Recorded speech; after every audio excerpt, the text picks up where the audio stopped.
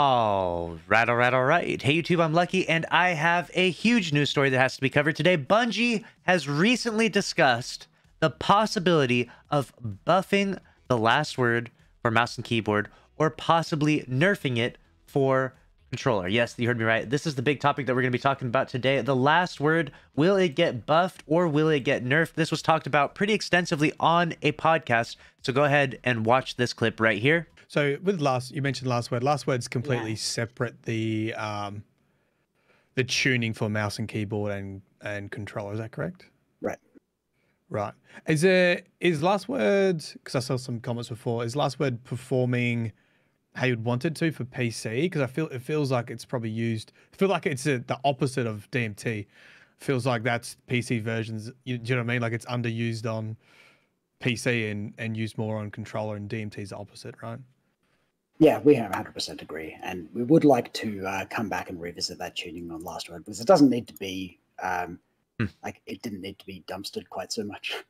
Like at the time, it was such a terror that it made sense to like just take it out of contention on mouse and keyboard. But yeah, like it's been that way for long enough. It's we can take another look at it. We might not get to it for Witch Queen, but it's certainly on the list for sometime soon. On the list. Yeah, I'm glad you talked about that, because I hear it all the time with people wanting separate balancing for last words, specifically for M&K and controller, because it's so good on controller, but on M&K people are like, it's barely usable.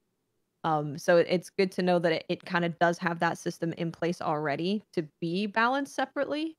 And I think M&K users would definitely like for it to be looked at, because it was a lot of people's favorite gun in D1, right? So people are wanting to continue using it on PC. Yeah, makes total sense, and something we would like to. So expect it sometime. Sometime. Interesting. But not Witch Queen. Yeah. Not Witch Queen. Are you happy with how the last word is on controller, or do you feel it's a bit too strong? Ooh. So I think technically it's a little bit too strong. Yeah. But if something's too strong and no one's using it, it doesn't really worry me. And its usage isn't that. Its usage is nowhere near high enough. Really? To be a big concern. But I think a really good player can absolutely terrorize a lobby with it for sure. Well, interesting. I don't think a mediocre player can. Yeah, which is the other side of that. So now that you've seen the clip for yourself, let's go ahead and discuss all of these bullet points. First up, the comparison was made, the DMT Dead Man's Tale versus the last word. It's kind of like the exact opposite of these two different exotics. The Dead Man's Tale, too strong on mouse and keyboard, not very good on controller. The last word, potentially too strong on controller, but not very good on mouse and keyboard. I definitely think that's a fair comparison. Let me know if you agree on that in the comment section below. And then they did actually mention that they will be revisiting this after the Witch Queen. It is actually on the list, so the last word will get adjusted in some way after the Witch Queen. And it seems like what they said was that technically it's a little bit too strong. The last word is a little bit too strong on controller. That's actually from the Bungie dev's mouth himself. And then they also said that a good player will terrorize people with this weapon, which I've definitely seen. If you guys know, I play with Myron, who's one of the best players using the last word. He's insanely good with it. He absolutely just melts people with this thing. And then they did say that they don't think a mediocre player can do the same.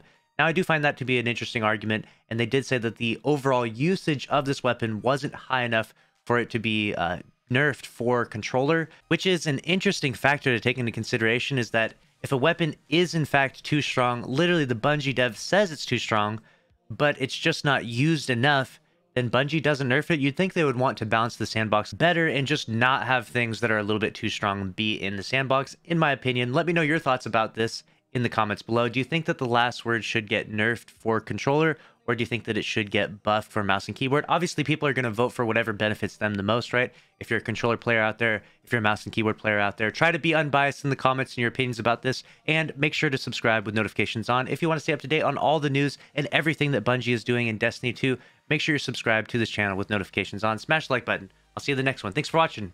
Later.